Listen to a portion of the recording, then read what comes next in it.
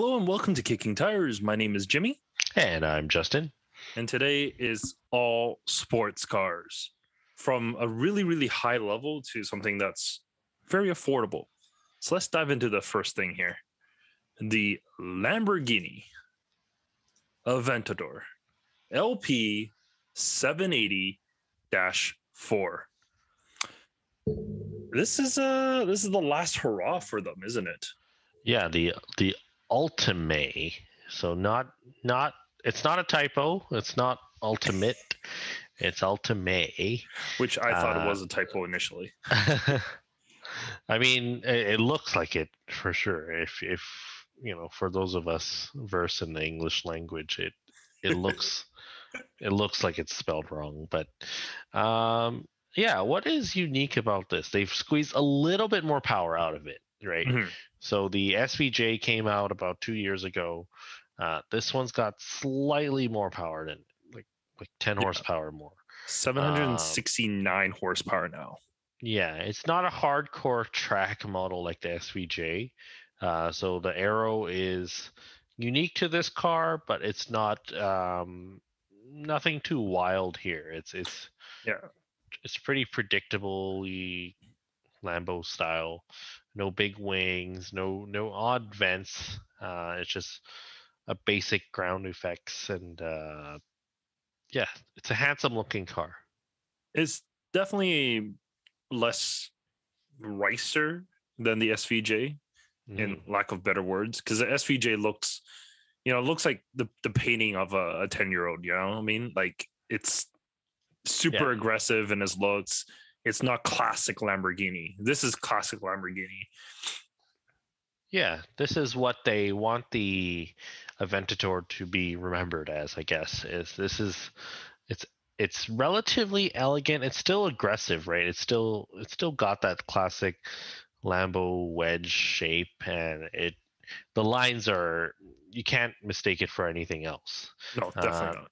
And I think that's one of the things that's made Lambo really stand out, is they've stuck with a very classic shape that, in the last 3-4 decades has still maintained over the years, but it looks different, right? You're not going to confuse this for the Mercy and the Diablo, but you can see the roots, which I really like. And the V12, essentially the V12 has been around for half a century, and it's just been a constant development.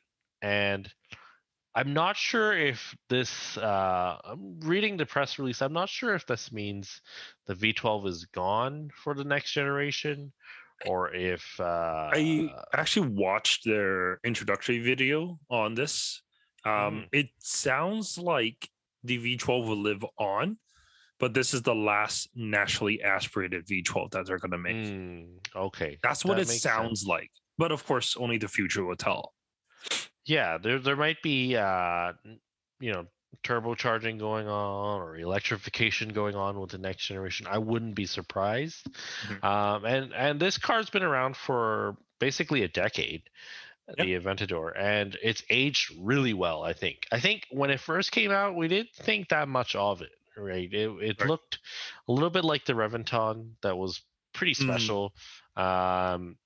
And this one's been around for a while. It's held up so well for a 10-year-old car. Like it's it's a styling exercise for the most part, but it's got a lot of performance behind it. This one, they took it a little bit more seriously performance wise. I mean, ultimately, if you want to track a Lambo, you're still getting a Huracan. I think that is it was that way with the Gallardo as well. It was, if you wanted to take it to the track, you get the cheaper, smaller one. But this is the supercar competitor, and I really like this car because it just it doesn't really compete against anything, if that makes sense. Yeah.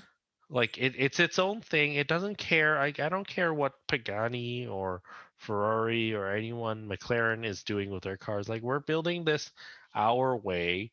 It's going to look like one of our cars. It doesn't have to be the fastest necessarily.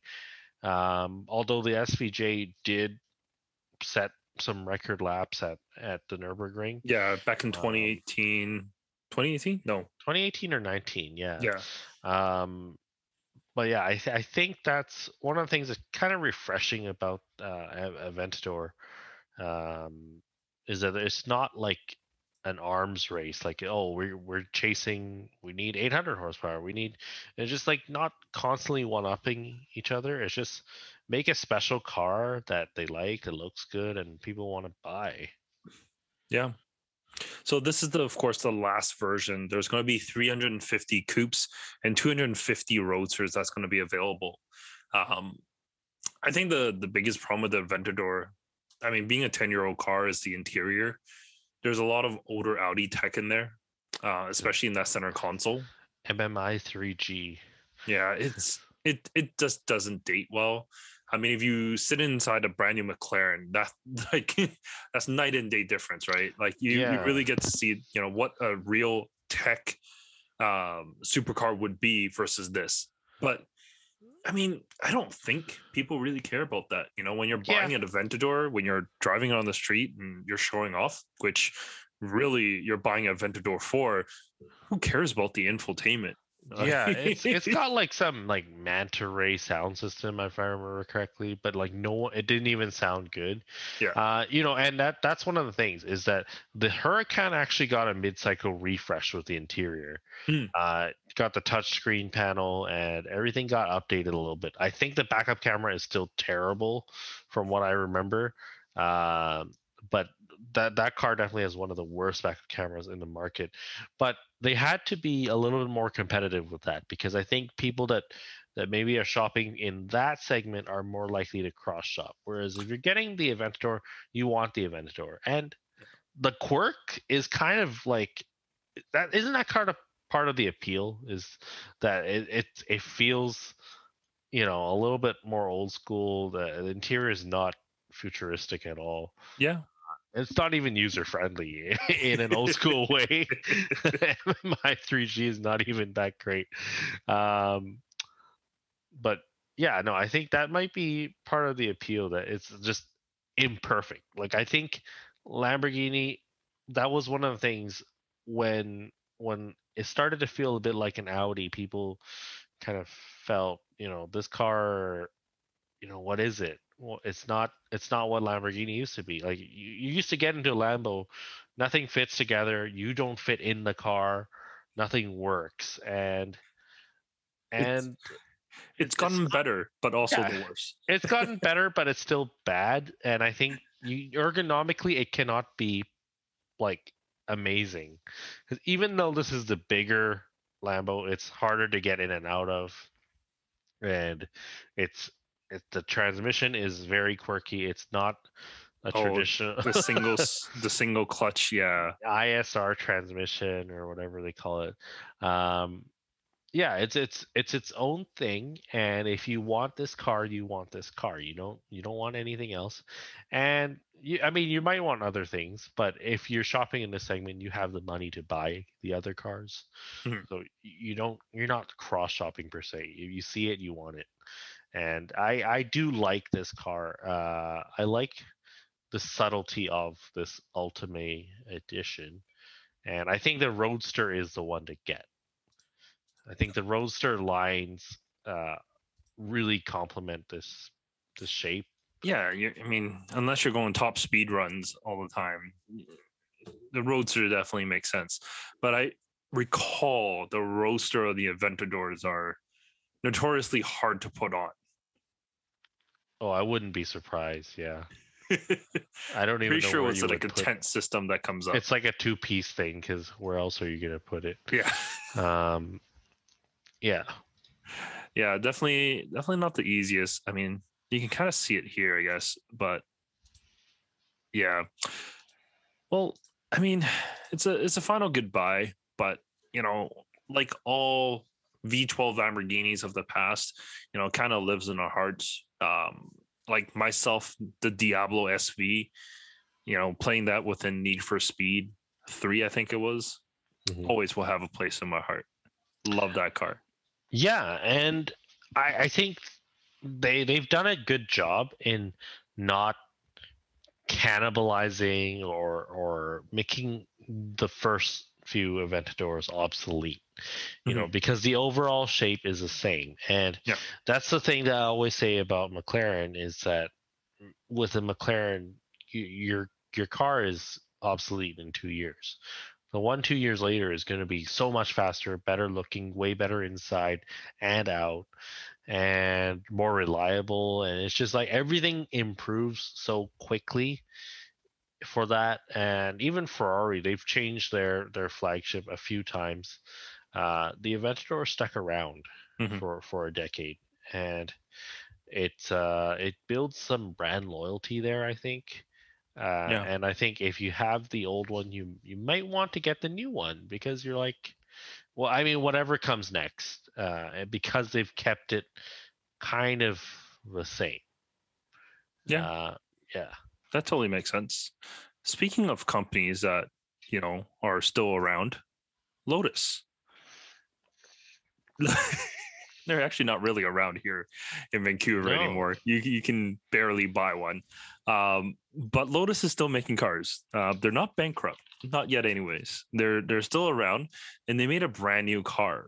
It's called the Emira. And it's to kind of replace the Elise as well as the Evora. This is an amazing looking machine. It looks absolutely fantastic. It looks like a supercar. It does. It's not priced like a supercar. It's priced that's like a sports car. 70,000 US. It's what it's going to start at. I mean, yes, I know starts at, but even a starting point, you're still going to get an AMG source 4-cylinder, which should make all the right noises. And like all Lotus, it's not about power; it's about handling. And it's the same guy. Crap, I forgot his name. Gavin, was it? I forgot. It's the chief chassis design guy that's been around forever. He's like one of the best drivers around and whatnot. Gavin I forgot Kershaw. Gavin? Yeah. I thought I was like, oh, pretty sure it was Gavin. Director of Vehicle Attributes. Yeah, he still, took care of all the handling side of this vehicle. So there's no doubt in my mind that, this Lotus will still handle as well as the previous ones. And that's what Lotus has always been about, right? Yeah, and this is not to be confused, that with the what's that other electric car that they're coming out with the E something. I can't remember what it's called. I know it's Vija. That sounds so weird. I don't know, but this is it's a combustion engine. It's only an internal combustion engine, so nothing crazy there in terms of power plant. It's something predictable. It's something traditional. I like the proportions a lot. It's like a mini Ferrari 458. It's very like and it's somehow better for it. Like it looks even better, and I think this is what we need to shake things up, right? Like we had the Alpine A110 a few years ago. Obviously, we didn't get it here in North America, but that kind of it made its way into the conversation, right? It was a real competitor for the Cayman, but I think there still hasn't really been a really strong competitor for Cayman. I think this is going to be it. Yeah. This is that 2-seater sports car that is going to be just so dynamic, and it's going to, I think it's a Lotus. They won't mess it up. No, they won't. They can't. Won't mess it up. They can't afford to mess it up either. Yeah, they never really have. And the Evora was not a great success, I think. Because they try to go soft. They tried to go GT with that one, and it didn't work out.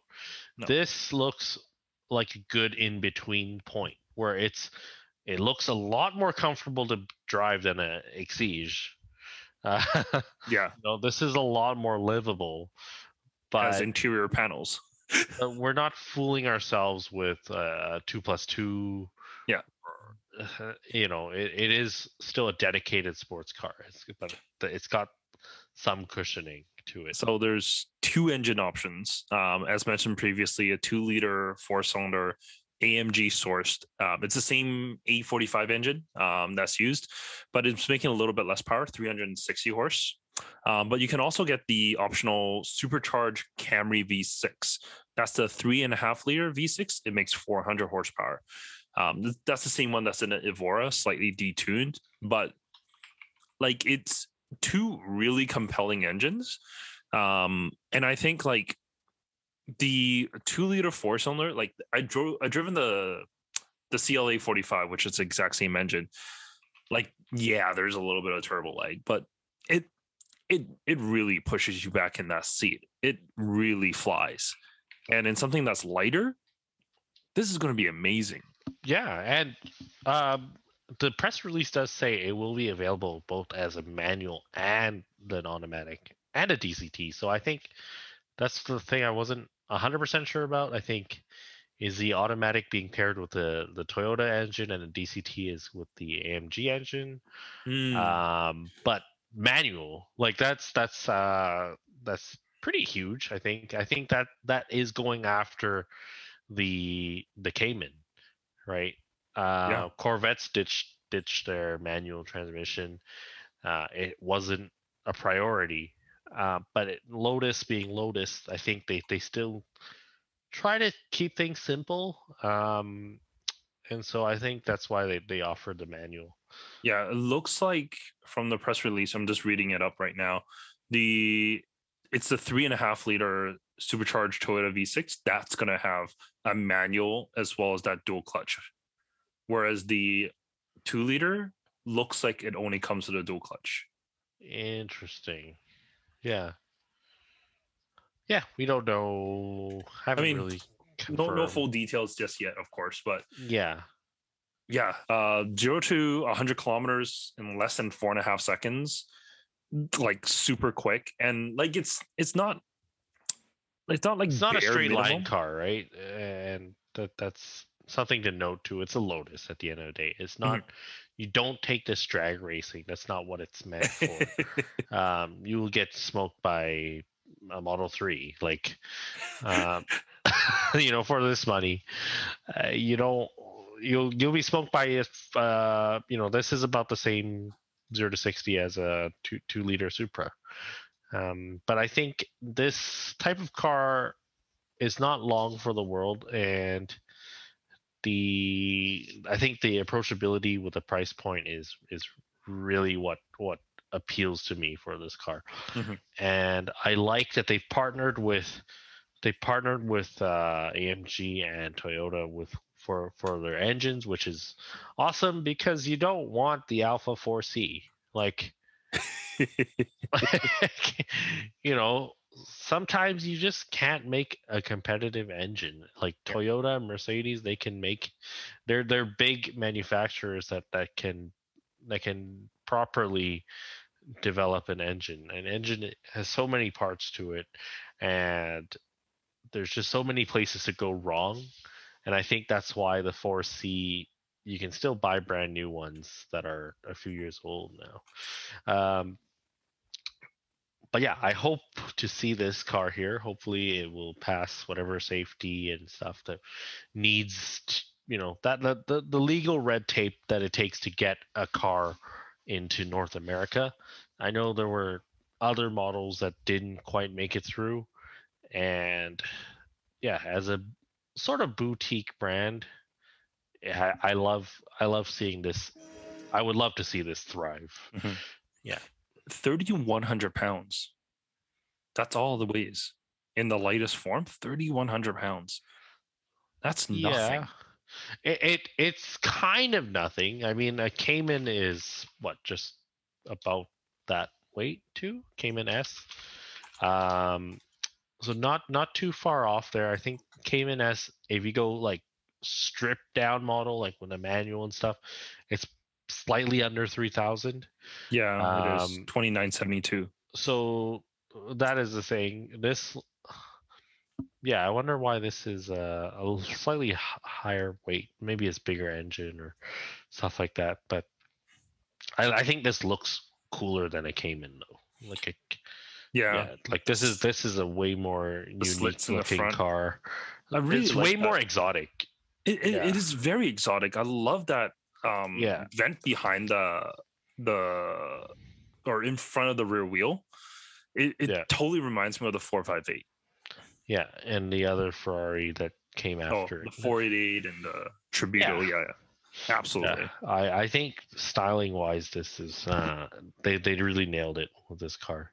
Hmm. And it did what they sought out to do, is get that shrink wrap look, which you got with the Exige Yeah. before. It just makes it look really tight. The pushes the wheels to the corners of the car, and um, yeah, just makes the car visually look very light.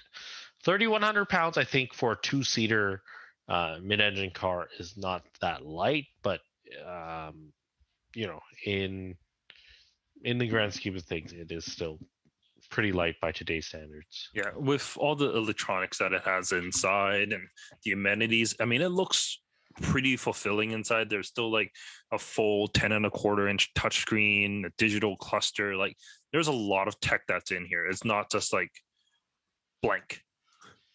Mm-hmm. Yeah. Well, let's move on from Lotus here into this. I mean, the Lotus is a very beautiful car, Right. and But it then is very low volume, and it is not something that a lot of people will really experience. mhm. Um, But whereas this one, there's going to be more people that will experience this, but I'm not sure maybe. about the looks. Okay, so the car we're talking about is the BMW 2 Series Coupe, the G body version of it. Not sure the exact chassis code, maybe G22. I'm not too sure yet. But basically, they've launched the two models officially. So from BMW press, we see the 230 and the 240. The 240 being the M M model, version, yeah. and then the 230 being kind of the more standard issue one. What they've done, I don't. The controversy with this car, I think, is the lights, not the grill.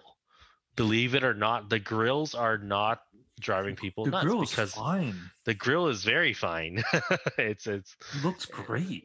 ah, I mean, I the think grill doesn't match the car quite perfectly.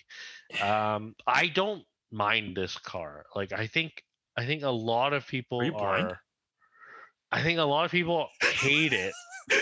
Um, It's okay. So like the front three quarters, I think it's great. The fenders are super aggressive, front and rear. the The tail light lights is look upside good. down. I'll get there. The headlights look good. The front grille looks good. Side profile, I think it looks great. The bulging fenders, once again, it makes a pretty good line on the side. And then you get to the rear. Like, the taillights, they look horrendous. They're sunken in. They just need to flip it upside down, and that will fix it. I don't know why the swoosh is that way, because on every other BMW, a 3 Series, a 4 Series, it goes the opposite way, and just makes no sense. It's a little bit too low, the tail light.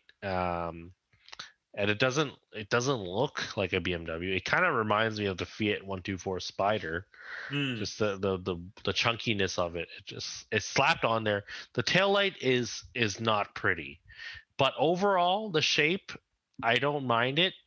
I think something weird about the M model that is not on the 230 is the black lower portions. Hmm. So the what I mean by that is the door sill or the rocker panel is painted gloss black, and then the rear diffuser that wraps around the bumper is painted gloss black. Not just the center part, but the whole bottom of the rear bumper.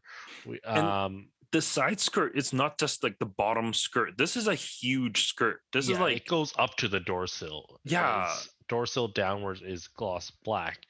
Um, Visually, well, they debuted it on this purple color, which I think is sensational. the purple's beautiful. Yeah, the purple is pretty neat. I think the rear end, it will grow on me. I don't think I will hate it as much. One thing I do want to say is that it's grown quite a bit in size, and I think that's helped it stylistically. because the two cars that came before were not pretty in a traditional sense, in a proportional sense. The 2 series a lot better than the 1 series. The 1 series is very ugly. Even the 1M to me is ugly. Looks cool, but ugly. I think a lot of car enthusiasts worship that car, but the 1M is, I don't know, proportionally speaking, it's got a squish nose. It's too short and it's too tall and it's just awkward looking. And this one, they've gained a lot of width, and it just looks more like an M2. If you look at an M2 visually versus an M235, 5-6 years ago, the M2 just looks so much better because they had the space to wrap those wheels and the fenders around the overall body, so it's not just slab sided and tall. The M2 is not physically that much wider either, but the little bit of width helps to make it, to tie it together, looking like a proper FR coupe. Now, with this one, it's gotten quite a bit longer, 4.3 inches longer, and it's kind of odd. Like the wheelbase looks a little bit too long. Wheelbase is 2 inches longer than before, but I want to point out something. From looking at it on the side, it looks really weird. Yes, well, especially because of the gloss black side skirt, but it's the length is gained in front of the rear, in front of the side mirrors, I want to say, is where that extra 2 inches went. Like, it's not like, oh, we're gonna make the cabin bigger or the back seat bigger.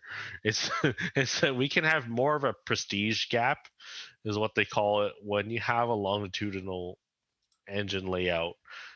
You have what's called prestige gap between the front wheel and the door and the door opening. There's a lot more space between the front wheel and the side mirror. It looks like there's like a foot and a half there. It looks so weird. It's weird.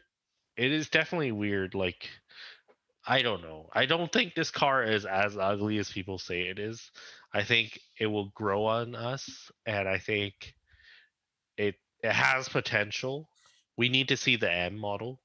The designers at BMW right now are just sitting there laughing. They're like, "We made it ugly, and you guys still like it." Yeah, I think I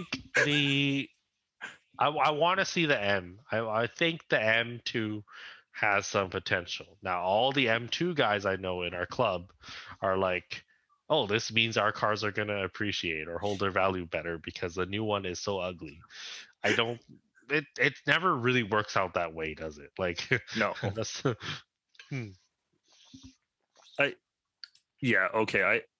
there's many parts of it that I'm not a big fan of. Yeah. Now. Why don't we take a look at the base one?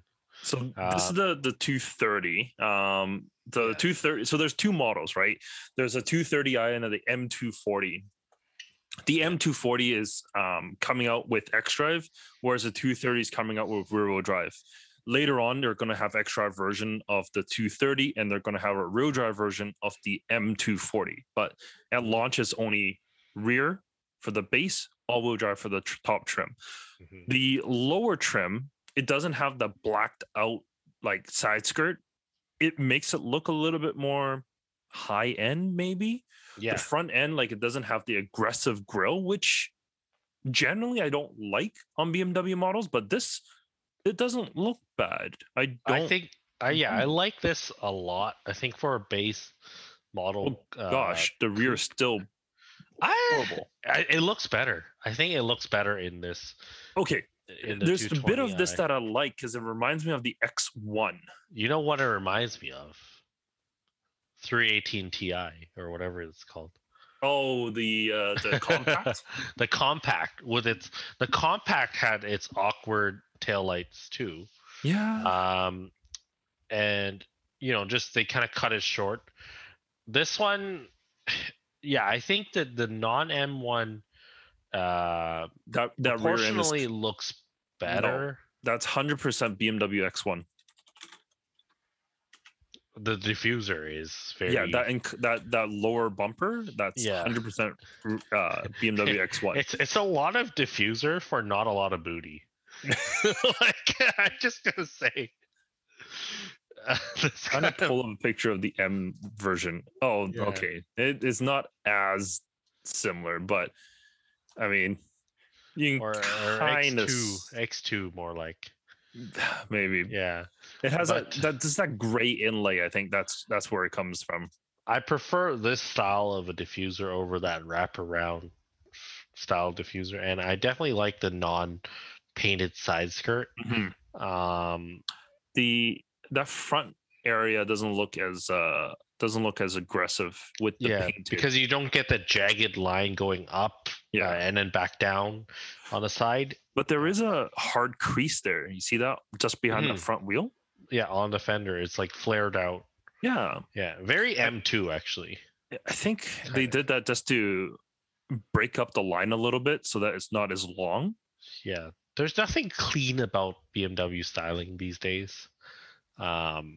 It is its own thing, and BMW is pushing the boundaries, and Well, for I can better tell or for you, worse. I can tell you what they're not pushing the boundaries is the interior.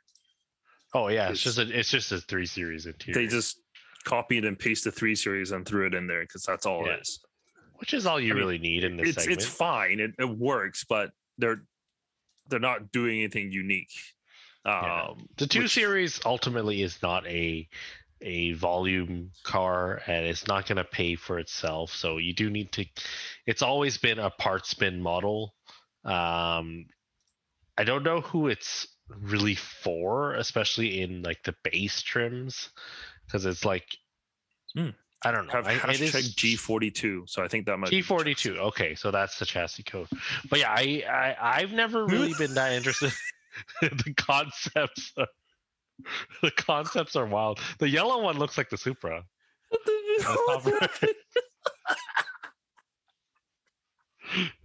They're looking at the character sketches right now for this 2 Series. Oh gosh, and they're wild. This one looks cool. This one looks like the M version. Yeah, looks super aggressive. So the M could have potential here. I think the M can put that. What I'm actually a little afraid of is because of how the M240 already has kind of the wider fenders. I'm thinking of the M2 would get even wider fenders, or are they just leaving it? So if you look at this concept sketch, the M, if it has the wider fenders, it can frame off that taillight in a much prettier way that the narrow body can't. Right. There is definitely potential. The M2 could be quite attractive, and it's gonna blow the old one performance wise out of the water. So for sure, absolutely. Yeah. Speaking of performance, let's talk about the old M2 and performance. Yes, let's talk a little bit about it. Because you were on a track day with at Area 27. I should say. Yeah, the Rev Scene track day with Calson and TSS guys. Yeah. So we brought up 3 of our cars to from the Overdrive crew. So we have the Type R. The Type R is brand new, so 2021, nothing done to it really except for wheels and tires and brake fluid. So wheels and tires, really conservative setup, just a Continental 300 tread wear summer tire. So this is something that you could live with every day. And the Type R put down a mind-blowing time to be. I only drove it for 4 laps before it started overheating because it was just so hot out. All the tuned Type Rs could put down about 1 lap. Our stock car could do about 3 before it maxed out the coolant. So it was about 40 degrees, wasn't it? It was about Celsius. 35 when I went out, but yeah, it was a hot one. So about almost 100 degrees Fahrenheit. Yeah, so that's why your coolant temps are up. I maxed out the gauge after 4 laps, and I wasn't driving that hard. There was traffic, and I maxed it out. And that's one of the things. If you're considering buying a track car, is especially here in the Pacific Northwest where we get a lot of rain, our track season is really limited to the summer. And the downside to that is we're also dealing with a lot of heat. We don't have the luxury of running like an October track day or a February or March track day, because you could, but you do risk running into rain during those months. Whereas June or July up in Area 27 in the Okanagan is almost always dry, if not too dry, since all the forest fires. But Type R coolings has some issue to it, but chassis wise, I was just blown away by this car. All we did to it was just a set of tires, and it's a stock suspension. I haven't even done a wheel alignment on it. It's just put it in R mode, and it handles the body roll perfectly fine. It's weird because on the street, the rear actually rubs very slightly against the plastic fender, and on a track it doesn't rub. So 9.5-inch wheel, 38 offset, and only 255 tires. So nothing too crazy. Stock tires already 245. And it ran like a 230 optimal, which I thought was awesome for a few laps. Like on a better day with less traffic and cooler weather, it will be a sub 230 car stock, which is amazing. And there's no suspension that was done onto this, right? Yeah, nothing that, yeah, I think like wheels and tires wise, retail on that is less than $2,000. Nice. So yeah, it's really no prep at all. It was, because this is a family car, so that's what the kids went up in, took all the luggage for 4 people, and you can carry a tent in that. So it's, they went picking fruits and stuff, and so it carried everything and then some. The Supra, which I don't know if I have a picture of. No, you didn't put a picture of your Supra. The Supra is brand new as well. So the Supra joined our fleet about something like that. The Supra joined our fleet about 3 weeks ago. So again, nothing really done to it. I bought stainless steel brake lines for it, put in some really good brake fluid, Castrol SRF. We stock that fluid, but it flies off the shelf. So if you do want Castrol, that is, we are still bringing it up regularly. But yeah, the Castrol SRF and just a slight alignment for that car, because the Supra apparently is not very well aligned for track use from the factory. So we went and got an alignment for that and just straightened out the toe. Quite a bit of camber from factory. I think about -2 degrees all around, which is decent for a stock car. But the Supra, a lot harder to drive. I've driven the M2 all these years. I have quite a bit of experience with the FR setups with the Miata and the M2 FRS. Supra, it's its own thing. It's somewhere between the Corvette and the M2. It has some mechanical grip. The suspension is all over the place. Now, that's not to say it's a bad car. I'll get to that in a bit. But because it is a nervous car, I could only manage about a 228. So it's about 2 seconds faster than a Type R, but it has a lot more power. Has a really good intercooler. I think they call it an air to water intercooler. So the cooling wise on the Supra and the B58 motor, much better than the Type R, and better than the M2 as well, which is an air to air setup. The M2 is, that's the car I've been tracking for the last 4 years. So it's got a lot done to it.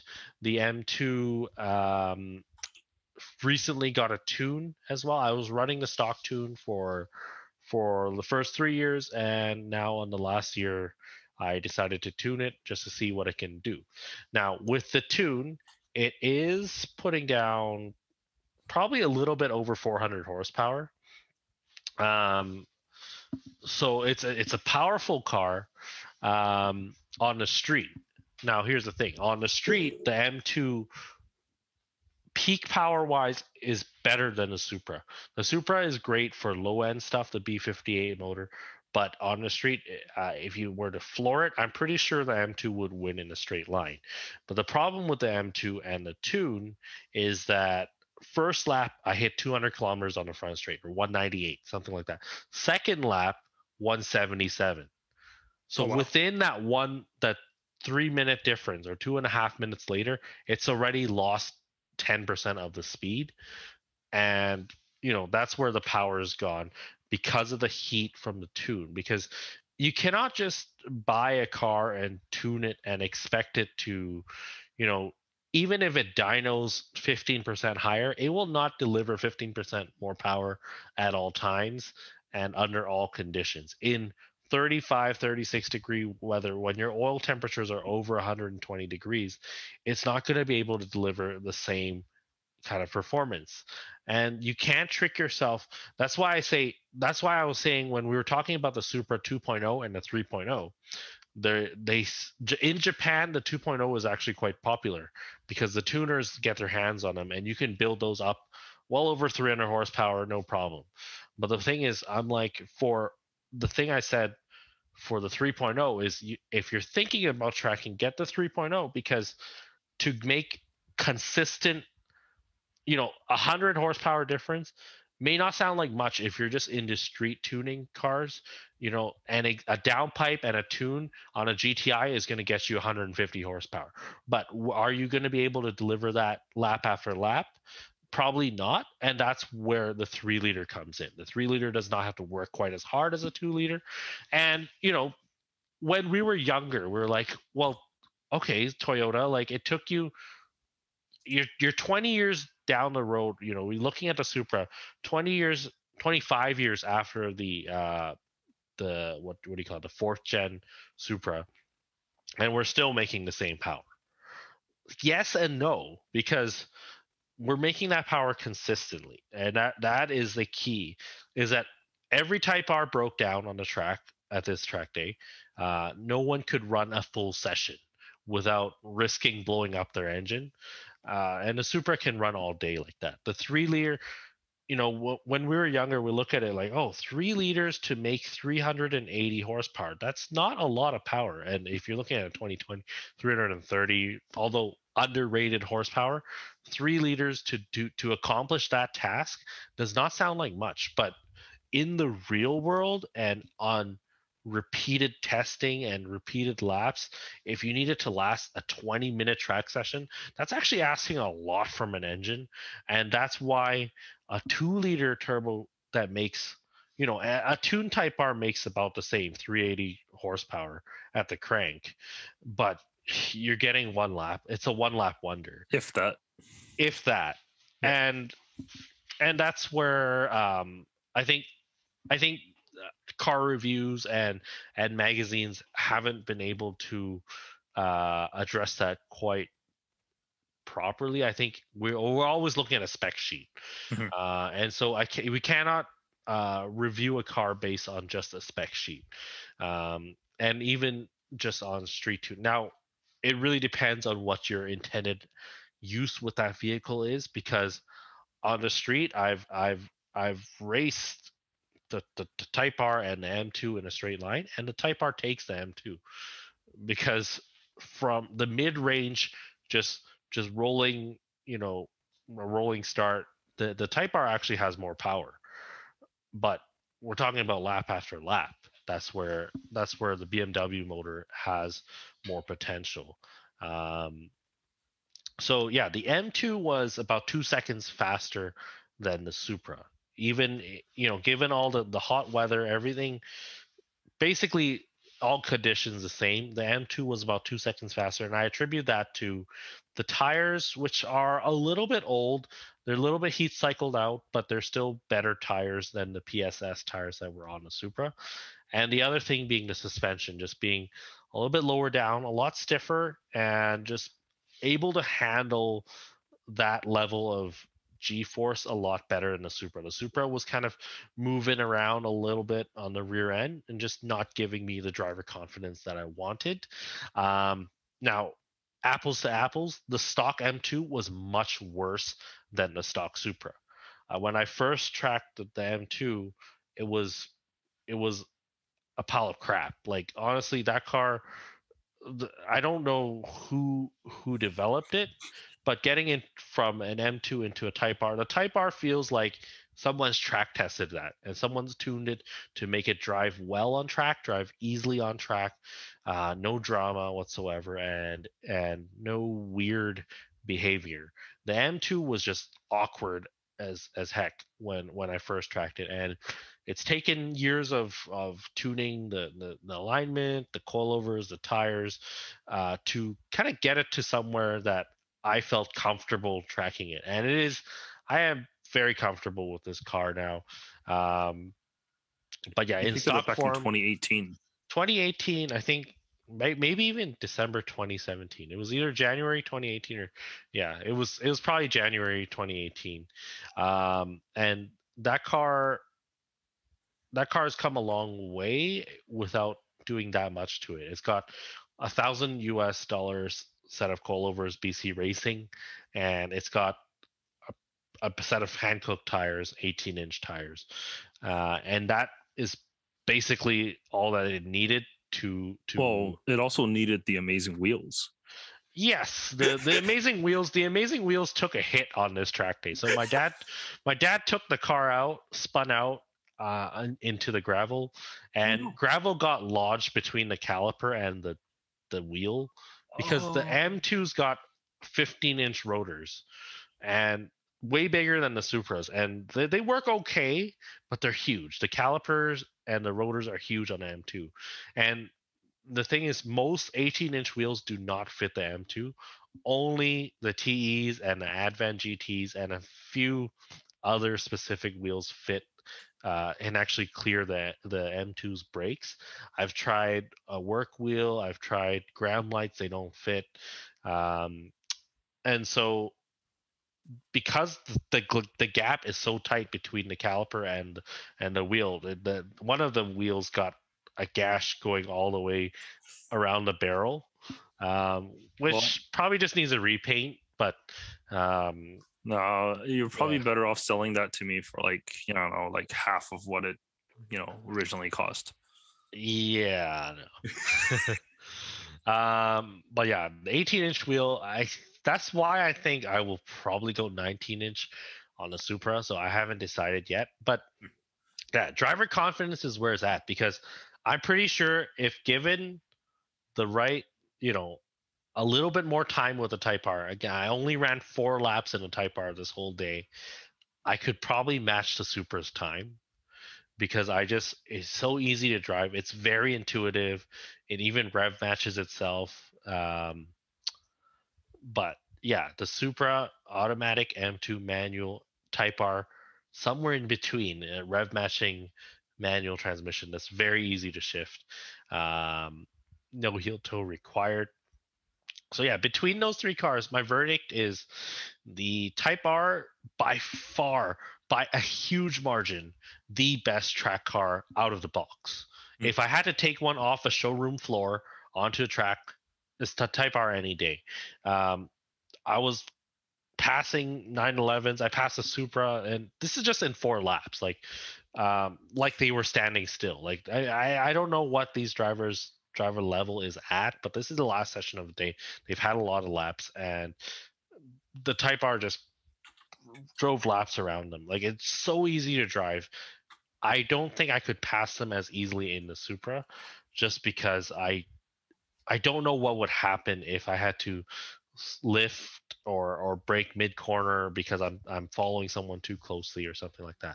But the Type R, I just felt the confidence to push myself that much harder, and I think I could get real close. The Supra, I think, out of the box, it's not a great track car, but it is fun on the street.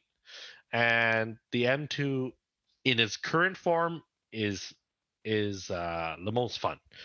That's the thing, is that FR to me is still more fun than the FF. That the Type R is easy to drive, doesn't make it fun for me. I think when you've tracked so many years, You don't want to go back to something that's easy mode. You want to challenge yourself a little bit. And I think that's where the Supra and M2 come in, is that they are harder to drive, but they will reward you as well as punish you for your driving mannerisms. So the M2 is a lot more forgiving, but the Supra is a little bit more not so forgiving in its current guise. Now on the street, I think it's the other way around. I think the Supra is kind of the most approachable, and it's easy to drive fast on the street. It's a 6 or 7 tenths car. It's not meant to be driven at 10 tenths out of the box, and that's where you kind of have to take every review with a grain of salt, because it depends how each person is driving it. Some people are going to drive an M2 and they're going to think, oh, these brakes are amazing, the chassis is amazing, because either they haven't driven anything else or they haven't driven it at that level yet. And that's where the Type R is great, because the Type R is pretty fun even at a 5 or 6 tenths pace. You don't have to be going crazy fast to enjoy the driving that car. The Supra is pretty dull, going really slow in my opinion. Yeah, it just feels like a regular car at that point. It feels so slow. Like that's the thing. Like you're going 60, slightly over the speed limit, and you feel like you're like standing still. That car. That's the problem. The Type R that you guys have, that's a 2021. 2021, so it's got some slight revisions. Yeah, because they increased the cooling capacity of the 2021 models. So I was surprised to hear that you still had overheating issues in it. Yeah. Almost overheating issues. Almost overheating. I mean, no warning lights, didn't go into limbo or anything, but I did see the temperature gauge max out. Yeah. Or about 2 bars from max. Yeah, we definitely don't want to damage those cars in any form. Yeah. So, well, I was looking at it like, I have a warranty on this. Worst case scenario. Let's use that warranty. It doesn't even have an air filter in it. Like it's fully stock. Right. So that was kind of the beauty of that car, was that it the Supra I actually slapped an intake on just because I was bored. But the Type R does not even have an intake. It's just running really good oil, and that's about it. But yeah, it was a fun event. Thanks to Calson and the TSS Rev Scene team for hosting a great event. And yeah, we look forward to doing a bit more testing and tuning. I just want to see how these cars react to whatever we throw at it, and how do we make them faster, better to drive, and make ourselves better drivers. Yeah. I mean, there's a lot of people that, would love to go track days and stuff like that, but it's not accessible for everyone. A lot of people just take these cars on the streets, and to really understand the dynamics, like streets, you're not going to be able to understand the full dynamics of the vehicle. You just can't. Yeah. You can't explore a 400 horsepower car. There's just not enough room for you to do so. Yeah, without putting the public at great risk. Yeah. Well, yeah. To do it safely in a controlled condition, track days are your best friends. And of course, with TSS and RS, we're hoping to make track days more accessible to people, and that is the bottom line here. But let's move on to the review of the week here, and let's talk a little bit about the new Elantra N line. So if you pause that video at where it was paused earlier, I thought this was an Audi. Like, look at the bolstering on the left there. The seats, the seat shape, and then the little bit of paint that comes through the door frame. That is very Audi. Like, this is an S3 that you're sitting in. Yeah, it's gotta be a lot less money than an S3. Yeah, even the backseat contour is very Audi. Yeah, so this is the brand new Elantra N line. The N line is, it's kind of like the SI, not a full Type R. So this isn't like, track day duty type vehicle, and it doesn't have the brakes for it, as you can see there. But it still has a 1.6 liter turbocharged engine, makes 201 horsepower. It's not a lot, but it's enough for this vehicle. It's made it to a DCT. Unfortunately, no manual is offered in Canada. You can get it in the US. But what you have to know is it's cheaper than a Civic Si. It's cheaper than a GLI. It has plenty of Hyundai features. There's heated seats, heated steering wheel, stuff that you can't get on a lot of like other vehicles. And it's inexpensive, right? Like it's the complete package of kind of what you want a little compact sports sedan to be. But the only thing I would say is, kind of sucks is they killed off the Elantra GT, which is like their hatch. I personally love the Elantra GT. It was a perfect like size of vehicle, but they kept going with the sedan, which is kind of weird. But Hyundai's coming up with the Kona N, like a full-on N Kona. Like what's to say? Yeah, and I mean we see that with Toyota. The Corolla hatch is kind of just an experimental car. I feel like Honda's like, and they're committing to the hatchback now, but they were kind of not that on board with the hatchback before. So yeah, it's kind of interesting Hyundai killed that off. Is it available in other markets? It is. So the Elantra is available as the i30 in other markets as a hatchback, but just not here in North America. Don't know why. Yeah, maybe it's just poor sales or just not worth stocking. Yeah. So here's some specs that it's going to kind of, it's a little crazy. It's 3,000 pounds, 3,020 pounds. So relatively lightweight for a front wheel drive sedan. It's 28,000 Canadian dollars. Highway fuel economy, 6.6. 6.6 liters per 100 kilometers, which means you have plenty more fun in this vehicle for a longer time. Right. And like, it's such a good little package. It's just the styling that's a little quirky. Some absolutely hate it, of all that geometric type design. This is the older Elantra that I have on the screen, and a lot of people like that one because it was more. That one is clean. Yeah, it's a cleaner design. And it's going to be a little bit more timeless than this one. But the interior on this one's a lot better than the old. Yeah, I don't know how well this one will age compared to the old one, but it is very striking. In a way. I'm not a huge fan of this grill action that Hyundai's done on the Sonata and the Elantra. And it's a little bit confusing to me which one is which. Like, I don't know the differences between them that much anymore. But yeah, I think the i30N looks better. Just saying. Yeah. The i30N is what a lot of people are asking for, but they're just not bringing it here. I don't know why. Maybe I can talk to someone at the press relationships and just see if I can get a better answer from them. But yeah, I think this is a fun little sedan. I think it's good for people that want to have just a little bit more fun on the streets, not taking this to track days or anything like that, but maybe autocross. It is lacking a limited slip diff on the front though, so there's that.